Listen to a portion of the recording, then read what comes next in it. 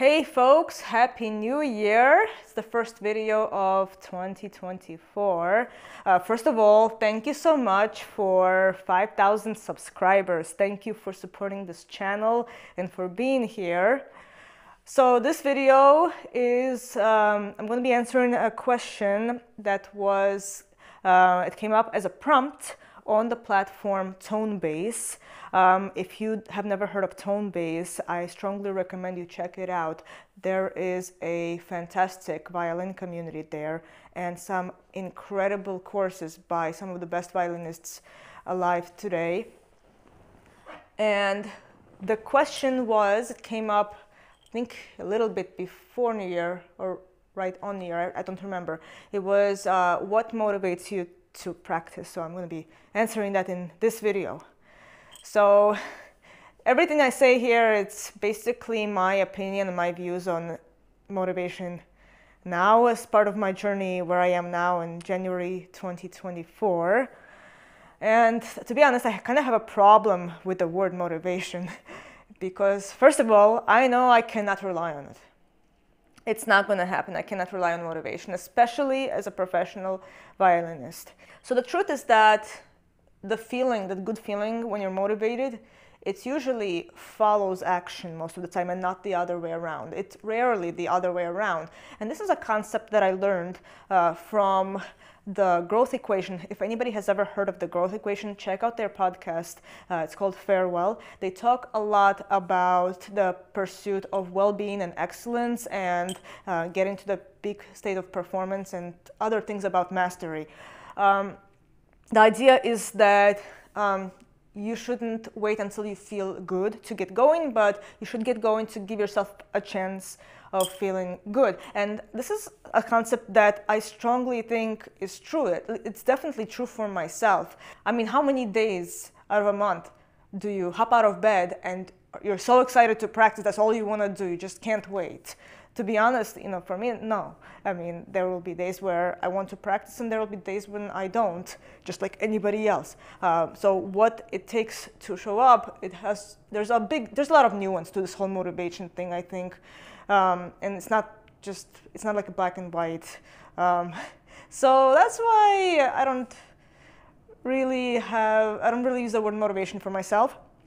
But here's what I learned about it.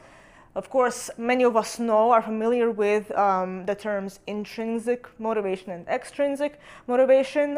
Intrinsic, the kind that comes from within, and extrinsic, that is caused by outside events in your life or other things that give you a situation, give you a reason to practice. So I noticed, I've read a lot of books on personal growth and whatnot, and there are so many talks about bashing extrinsic motivation, and you have to really focus on what's intrinsic, what you really want. And I think I have a little bit of a problem with that because you kind of need a little bit of both. I think in reality that's how it's going to be. So when it comes to violin practice, number one, I realized that the majority of people, not everybody, but I would say the vast majority, are more likely to show up for other people rather than for themselves. And this is especially true, I think, when it comes to things like New Year's resolutions. So I know for myself that it's important to be there for my community, for my students, for my colleagues, for the larger ensemble, whatever my role may be as a musician. Whether I am a teacher or performing with an orchestra, I know what my duty is with the musical contribution in a particular situation. This is more extrinsic motivation, but I think my role as a professional violinist, this is very important, right? So that's just the bare minimum, right? That's the bare minimum for me. This is part of why I must always continue to practice my basics, my fundamentals, at least to maintain my abilities, if not improve how I play. So that's just the bottom line for me here. But of course, that's not the only thing. So let's go back a few years to March 2020, when the pandemic closed all performance opportunities for musicians, not counting live streams online. I'm talking about, live performances in concert halls around the world. What did a lot of musicians do to keep themselves motivated at this time? So I think there were many things, and for myself, number one was to challenge myself out of curiosity to see what I'm capable of, especially when I had no responsibility of going out commuting to play any concerts for almost a year, actually. No, I think almost a year. I don't remember exactly when the first one was coming out of the pandemic. Number two, for my mental health, especially, and even now, especially when the world is falling apart and we have at least two big wars happening right now in the world. So music for many people is a great way to escape reality, so to speak. For others, it's opposite. Music is a medium to express what's happening in the world, or whether it's your inner world or otherwise. The whole escape thing gets tricky, especially when music is also kind of what you do for a living. But that's another video. That will be for another video.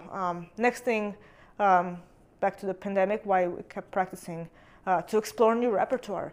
There's so much new repertoire out there, especially in the 21st century. It's incredible how much repertoire for different instruments is growing, especially, I remember during the pandemic, there was more music written for solo violin unaccompanied than any other time I remember.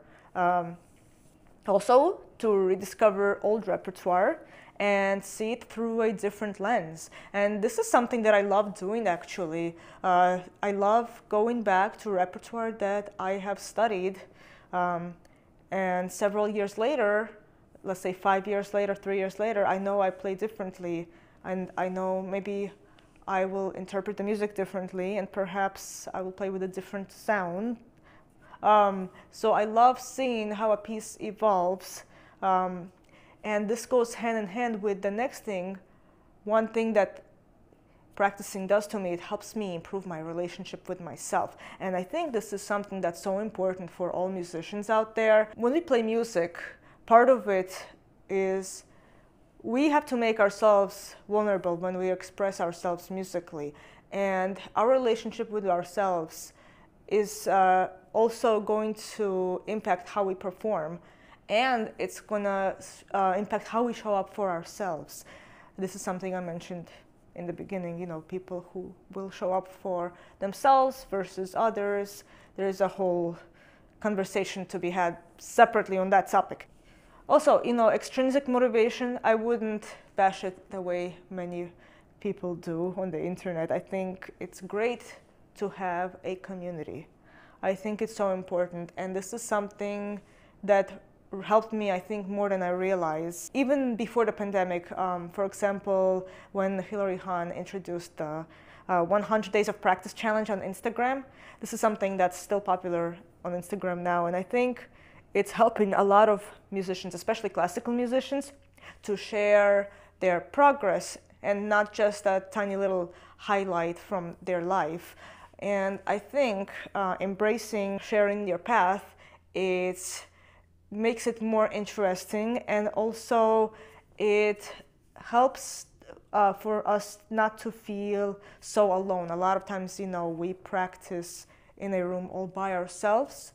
So having a community, I think, is very powerful, and it gives you a sense of belonging when otherwise it's, especially also culturally in the field of classical music, it's very easy to not feel like you belong. It's easy to feel like you're an outsider. Even as a violinist, there are thousands of violinists. This is similar to living in New York City. New York City has 8 to 10 million residents now, but it's also one of the loneliest cities on the planet, and I feel like being a violinist, sometimes it can feel a little bit the same way. There are so many violinists out there, but it can get a little lonely sometimes. So having that online community, I think, is amazing, and that's one of the reasons I love Tone Bass, and I learn something from there all the time, and it's just great to interact with others and learn from each other. And of course, finally, again, going back to my duties in my job as a professional violinist,